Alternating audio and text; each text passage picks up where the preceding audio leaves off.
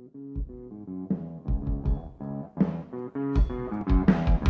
hear a lot of people saying the blues, but I'm gonna tell you what the blues is. When you ain't got no money, you got the blues.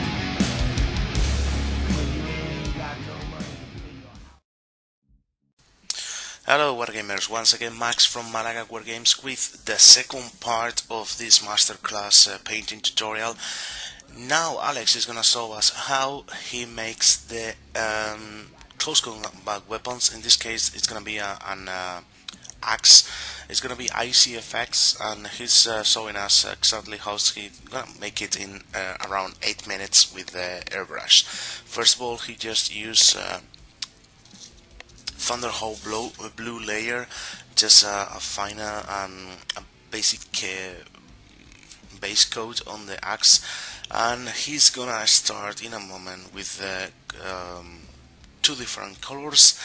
He's gonna paint as well. The axe has some small piece of ice, and he's gonna paint it with Stone Vermin Fur, and also he's gonna use that color on the base. And the axe, the main body of the axe, he just painted, as we say, with the Thunderhole blue.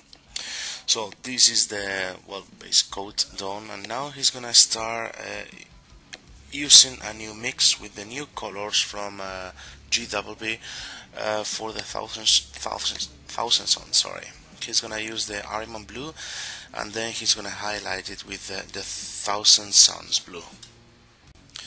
Alright, so he's gonna prepare the axe. He's gonna use some master tape, and he's gonna show us exactly how he's gonna make it. As usual, when you apply these techniques, you have to work it out with the darks and lights, and he's gonna use the Jeringal just to mix it. He already have all the colors pre-mixed with the thinners, and he's gonna just use the Gellinger to apply on straight away on the airbrush, so it's not gonna be grooves or any obstructions on the needle. So now he's gonna make a really quick prepare with the master tape. As usual, you just go for the opposites, so you are working on extreme highlights and dark areas, and he's gonna also protect a little bit the miniature, so it's not gonna affect the work that he already done on the armor and everything. Now he's gonna just use the airbrush, always just thin layers, and repeat and repeat, low pressure, and be really cautious and patient with these techniques. Let it dry, and this is the first layer effect. These colors are really the new models, the new game from GWB for Thousand Suns. It's a good combination of colors, and it's really pumping up the effects. To be honest, I was so surprised of this combination with the new colors. Now he's preparing the other side, and he's just checking just to do exactly the opposite on the things that he's doing. And he just explained here that unfortunately it's too tight for the master tape to fit in, so he's gonna do it just on, as he's quite used to do these things, he's go straight without the master tape, just taking care and be really cautious about all this scenario. Now, a good tip about using the Gellinger is that he's gonna straight away remove all the color from the airbrush and put it back again on the bottle, so it's not gonna waste any paint at all, and it's gonna be still just a little drop in the airbrush. So he's gonna be able now to mix it up with another color to use the next layer. He's gonna use as well a final mix with white, just to do an extreme highlight and make the color pumping up. Okay, so he's using he's gonna use now the white, alright, and as he's gonna show us right now, even if it's just pure white, what he's putting inside the nozzle, from the nozzle, that is gonna be a white, as you can see. now it's mixed, so it's not gonna be a pure white, it's gonna be just electrical pumping up white. And now he's just using the final highlights on the axe, which is gonna make the hard part and the contrast. Alright, so finishing this part, I just want, if you are interested, he already have all the colors pre-mixed. He's using some kind of alcohol mixed with window cleaner, and in the layers he's using a mix of 3 shots from the pot to the full bottle, and on the basis is using 5 shots of the flash. Alright, so here as it's focusing, you see the contrast on different layers. Well, this is gonna be a short class, alright. If you wanna make this pumping up even more, then you will have to work on the shadows. I mean, recess again with a little bit of dark before removing this scenario. But this was a training class to show how you can do these effects in a quick way, alright, without being really an expert. Even if he made the mistake because he didn't, he cut the master tape without really being care about the lines. He's gonna make a final highlight with white, so he's gonna correct the defect on the corner of the axe, and he's applying right now just the normal highlights with H brush, a normal technique. As usual, here you have to be really careful with the freehand, just to make fine lines and just on the correct parts, on the correct points, just to make the miniature pop up and give these 3-dimensional levels, perspective with these H highlights. Okay, last step is gonna make a small thin line on white, just for the really last pop-up effect, and then he's gonna working out on the mistakes or errors with the airbrush. As I'm explaining here on the video on Spanish, I was asking him about these small mistakes, and he told me straight away, like, if this is for a client and not just a quick master class, of course you just measure the tape and don't make the error, but it's still fixable, as he's gonna show it. So as in a moment, sorry. But anyway, the most important thing, you can make yourself the idea about how different contrast you can do with just 3 colors in an airbrush. Really mix it and in good proportions. Just check it out all the time to make the opposite sides. If you make light, darker, light, on the opposite sides you have to do dark, lighter, dark.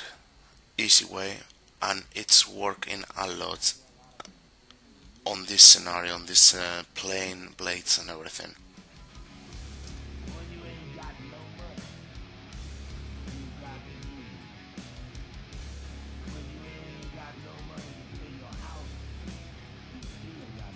Okay, time to fix it with the airbrush, as we see right now.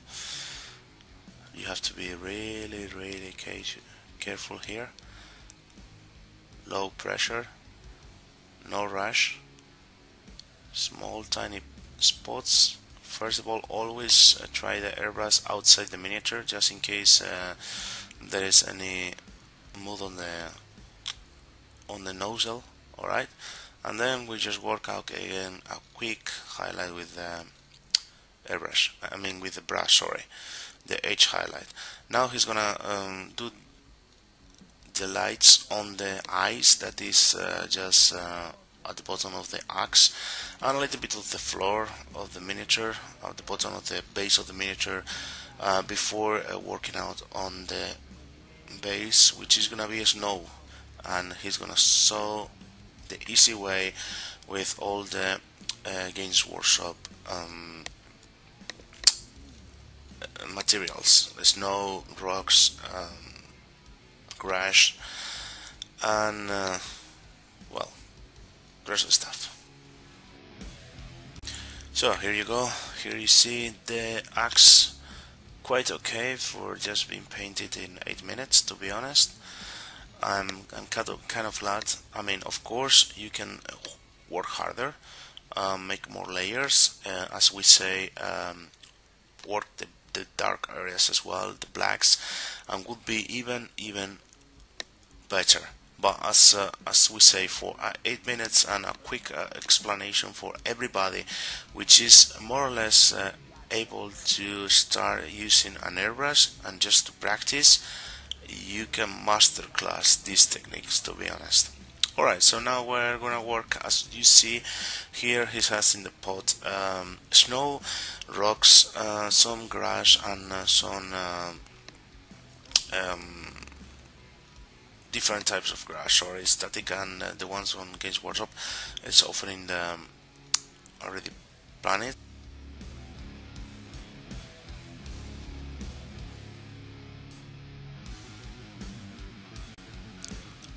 So this scenario, if you want to represent the miniature that is just walking over a snow path that is actually snowing right now, the good point is just paint some, using some glue, and use some snow over the miniature.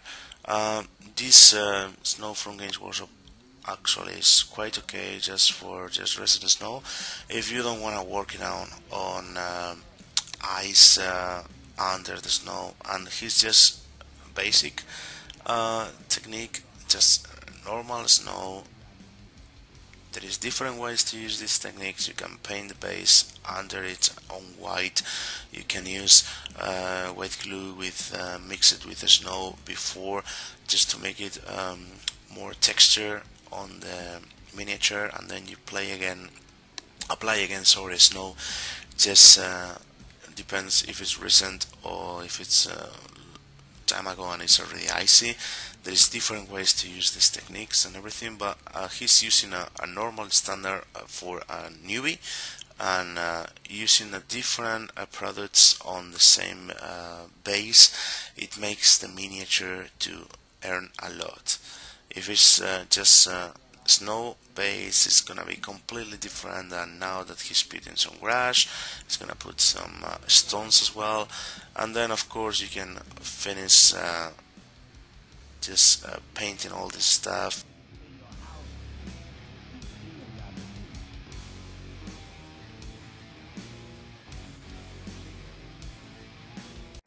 Okay, so this is the final figure. The only thing you need to do is just wait, let it dry, everything, and well, just use some varnish to protect the miniature and everything. In case you want to apply some transfer or everything, well, there is another different techniques always. He's just making sure that all the snow is already dry on the miniature, and just gonna take it outside on better spot of light so you can see all the details. If you want to know more stuff, if you want more masterclass or specific about anything, please leave it comments, and well, we will try to sort it out. Spanish, English, we'll see. Time be. Thanks for watching, and see you soon.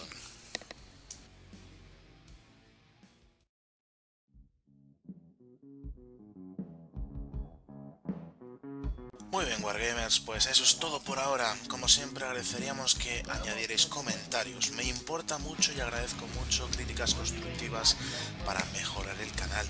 Me importa sobre todo que añadáis vuestros propios comentarios acerca del material que hemos expuesto en los vídeos, vuestras opiniones, vuestras experiencias, vuestras sugerencias para nuevo material. Me da ideas para construir nuevos vídeos. Me gustaría, por favor, que compartierais estos vídeos en vuestras redes sociales en caso de que os haya gustado, y así podáis propagar el canal y que podamos hacer un crecimiento más exponencial. Me gustaría también que si os gustó el material que hemos expuesto me lo demostréis pulsando el botón de me gusta. Eso me ayuda, me da bastantes energías para seguir produciendo material e intentando mejorarme día a día con todo lo que os expongo. Como siempre, invitarte a que si eres nuevo en el canal te suscribas a él para poder tener acceso a todas las nuevas actualizaciones una vez que subamos vídeos a la red. Te invito a que eches un vistazo al resto de vídeos y reproducciones que tenemos en el canal. Hay mucho material que seguramente es interesante para ti. Gracias si habéis llegado con la reproducción del vídeo hasta aquí. Significa que me estáis aumentando los minutos de visualización, dándole a YouTube idea de que este canal es bastante importante y poniéndolo en las listas top de acceso a nuevo contenido, sobre todo para gente, recomendaciones y demás, con lo cual nos estáis expandiendo, ayudando a que crezcamos y podamos difundir todo este contenido. Muchas gracias como siempre, desearos que paséis una buena tarde, una buena mañana o una buena noche, dependiendo a qué hora estéis viendo estos vídeos, y como siempre, si estáis jugando partidas o pintando, disfruta de lo que estéis haciendo. Happy Wargaming y nos vemos en breve.